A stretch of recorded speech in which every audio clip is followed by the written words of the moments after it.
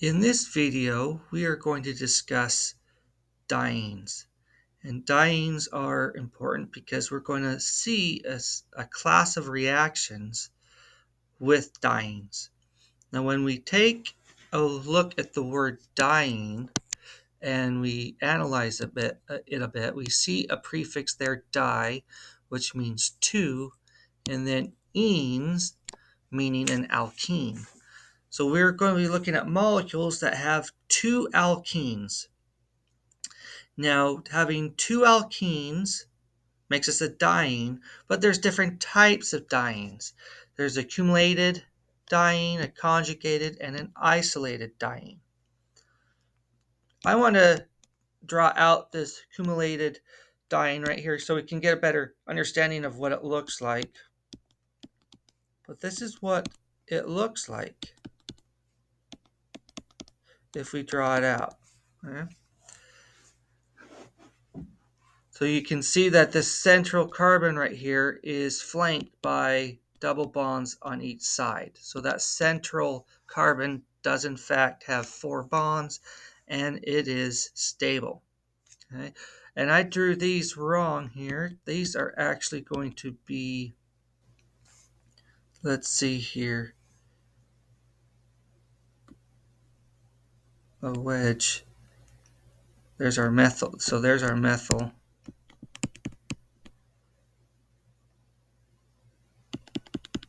And there's our hydrogen. That's actually the accurate way to draw it. We have what's a conjugated diene, which we've seen before in previous videos, where it's simply a double, single, double. Now I want you to pay close attention. The conjugated part of this alkene is right there. Okay?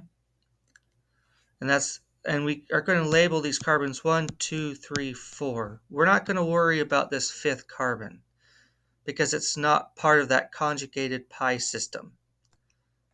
Okay? So when we're looking for conjugated dienes, we're just looking for that pattern, double, single, double. And then in an isolated diene, you see that it's double, single, single, double. That is not conjugated. That is completely isolated. And these terms hopefully will make more sense when we start looking at the atomic orbitals and the molecular orbitals, so you can see why this is so important. This right here is going to be the molecule that we are going to discuss most in these upcoming videos. That's the important one to know. Okay? So in a conjugated molecule, just see how in this little image right here, I only have the 4 carbons. Okay, so 1, 2, 3, 4. 1, 2, 3, 4. Okay. Those are conjugated because what do we have on each of those 4 carbons? We are going to have the p orbitals right there. And that p orbital, these 2 p orbitals right here, that's what's responsible for that pi bond. And then these 2 right here are what's responsible for that. But that's when we're looking at the orbitals just as atomic orbitals. But atomic orbitals, mathematically, they blend together into what's called a molecular orbital. And what makes conjugated molecules so important and so interesting is the fact that the electrons that are found in these double bonds right here are not localized. They don't just stay. So these electrons in that double bond do not stay between carbon 1 and carbon 2. But those electrons are traveling all the way through the conjugated pi system. And they can travel all the way through because every single orbital here is in line with one another. They're on the same, let me backtrack here. Do you see how the carbon is in the plane? The pi bonds or the pi orbitals, are above and below that plane. So above and below that plane. And so it makes it possible for the electrons just to flow through back and forth. And whenever electrons can flow freely, we term that delocalization. So these electrons in those pi bonds there are delocalized, and that makes them very, very stable. But when you take a look at accumulated diene, you can see that these p orbitals and those p orbitals are not on the same plane. They're not all above or below. So these electrons here cannot go over there, because the two electrons, one electron, one electron, do you see how these blue right there? It's just that the electrons are not delocalized. And then this one, in an isolated diene, you can see that there's this major gap right here. The electrons can't jump over that gap and go over to the other set of p orbitals. It just does not happen. So I like to compare the conjugated versus the isolated. You can see how it's free, all connected, and here we have a gap. Now, heteroatoms can also participate in a conjugated system. You can see this enone right here. What do we have? Double, single, double. So oxygen here is our heteroatom. So our conjugated part of the molecule is right there. Okay. And then in this cyclic amine right here, what do we have? Look at this. Double, single, double, single, double, single, double. So that heteroatom in that nitrogen is in a conjugated system. Now, how do we make dienes? Well, we take a allylic halide molecule, and we can treat that with a strong, bulky base, and that's going to give us our diene.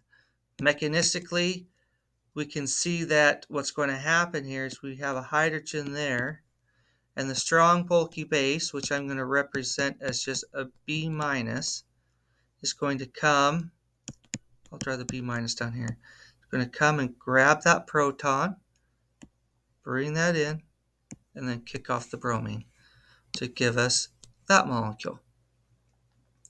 You can also make dienes when you have a dihalide molecule. Now, practice. How do you think the mechanism proceeds with that molecule there? A good thing to practice and to make sure you can see that.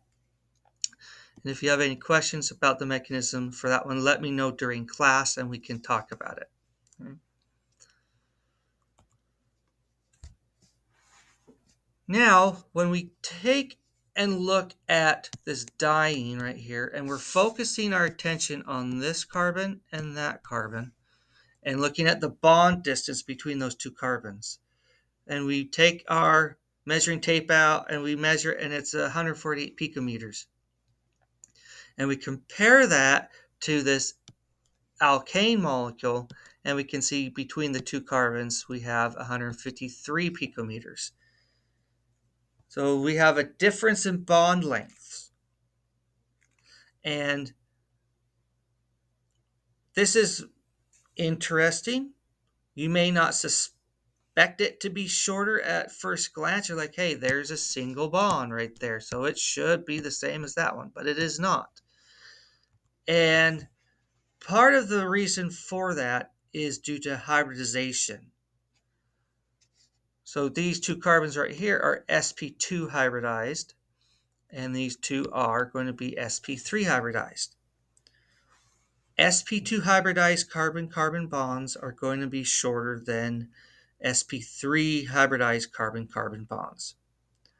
Now, why is that the case? Well, it comes back to looking at the atomic orbitals of these hybridized carbons.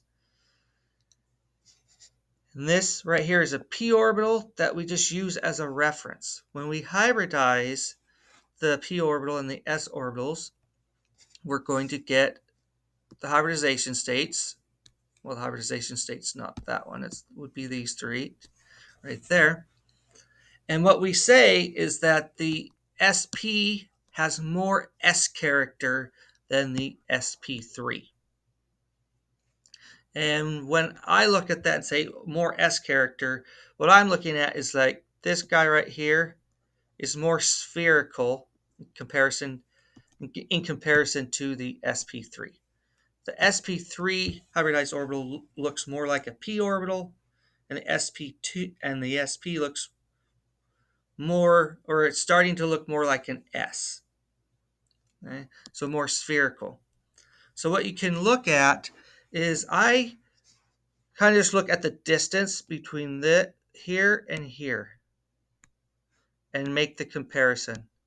Do you see how that distance right there is getting shorter and shorter? Well, that's showing you the bond length. The bond length is influenced by the shape of the atomic orbital. And when the atomic orbitals gain more S character, they're just naturally going to get shorter.